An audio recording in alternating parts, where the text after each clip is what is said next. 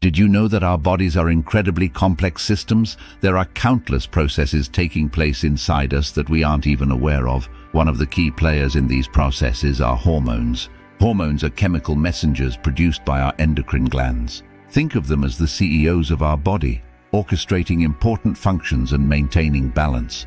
Take exercise, for instance. When we engage in physical activity, our body releases hormones like adrenaline and cortisol. These hormones increase our heart rate, boost our energy levels, and help us perform better. But hormones aren't just active during our waking hours. When we sleep, our body produces a hormone called melatonin. Melatonin regulates our sleep-wake cycle, ensuring we get the rest we need. During pregnancy, hormones play a crucial role in nurturing the developing baby.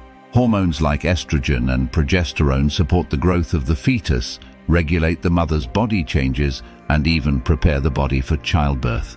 Hormones also influence our emotions. Endorphins, also known as the feel-good hormones, are released when we experience pleasure or engage in activities like laughing and smiling.